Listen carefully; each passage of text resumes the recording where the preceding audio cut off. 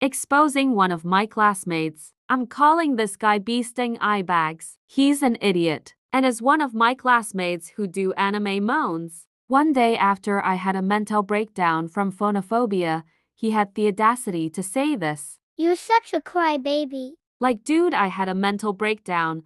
I wanted to hit him with my backpack, saw heard he'd be the crybaby. That Friday I saw him after school. I did what needed to be done because the teachers did nothing, only talked to him. My brother saw, we fled before anyone else would see that. I never forgot the look on his face. Neither did my brother.